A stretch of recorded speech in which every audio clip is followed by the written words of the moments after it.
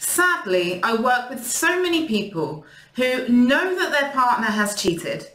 They've got the evidence, they present it to their partner, and their partner still refuses that the affair happens. They will not acknowledge it. And what do you do in that situation? I've had men and women really feel so stressed, so angry, to the point where they're nearly pulling their own hair out, because they're just wanting to move the relationship forward, wanting to save the relationship, wanting to connect with their partner. And yet, in order for them to do that, they need their partner to admit what they've done. They need their partner to share and to explain and to express. And they feel stuck because they can't move forward unless they have that truth sharing discussion with their spouse.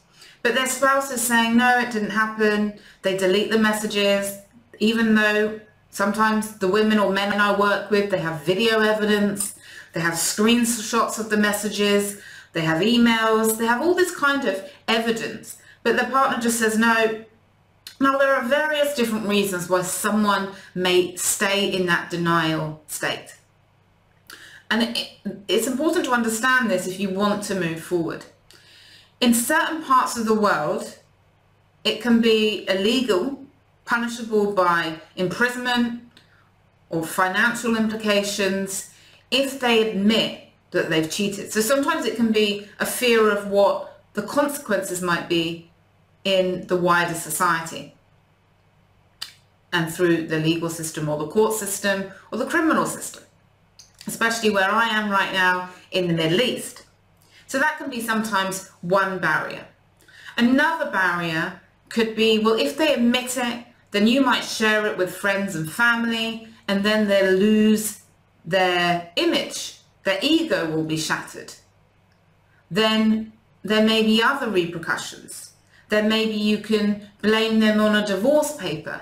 So some people are very careful about it because they care about their reputation, and if they feel that if they hide it or they don't admit it, then they're not going to be shamed, they're not going to be blamed, and it's more a way of saving face.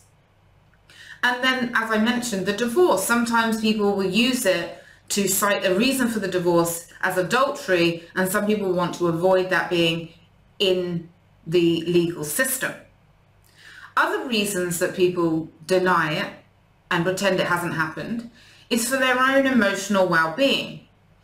Sometimes they feel like, I can't acknowledge it because then I'll have to acknowledge that I have an addiction. And that could be a sex addiction, an alcohol addiction, whatever addiction. And they try to deny it to protect themselves.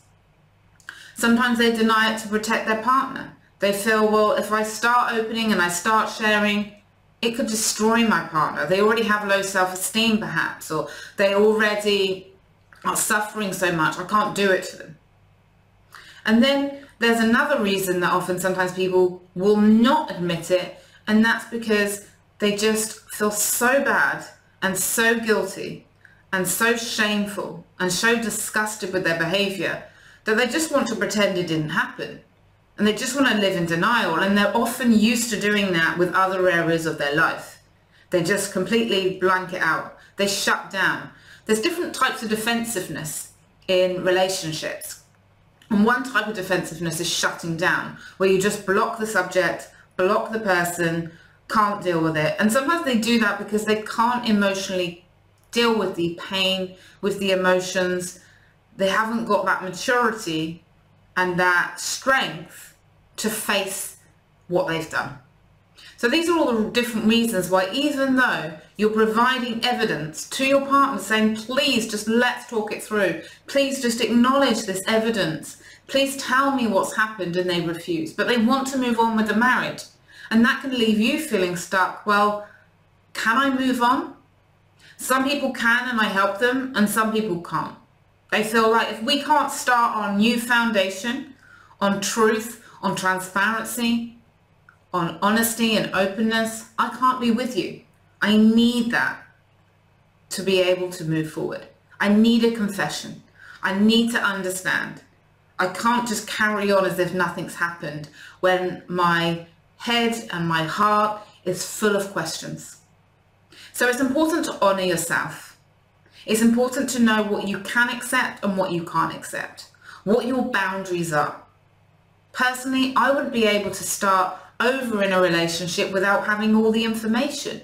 Many people feel like that. Some people can because that's the only choice they have and they want to keep their family unit together. So only you can make that decision.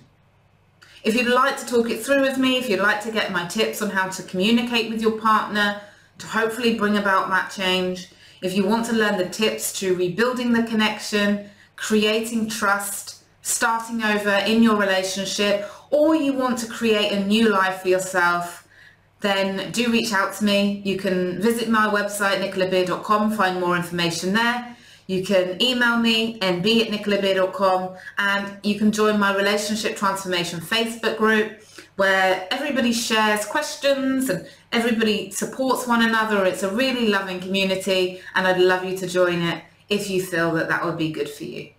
From my heart to yours, thanks for watching.